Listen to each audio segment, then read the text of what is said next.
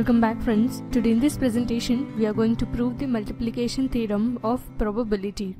So the statement of the theorem is, if A and B are the two events of a random experiment with P of A greater than 0 and P of B greater than 0, then P of A intersection B is equal to P of A into P of B by A is equal to P of B into P of A by B. So first let us consider S as a sample space, and A and B are the two events in the sample space, and the probability of A is greater than 0 and probability of B is also greater than 0.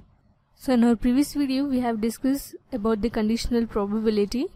So by the definition of the conditional probability, we have P of B by A is equal to P of B intersection A divided by P of A.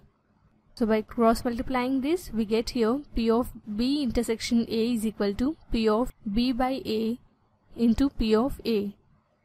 Similarly, the formula of P of A by B is given as P of A intersection B divided by P of B.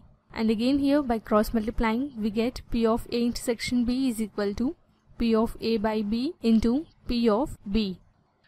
Now observe both the cases. So by this we can conclude that P of A intersection B is equal to P of A into P of B by A is equal to P of B into P of A by B.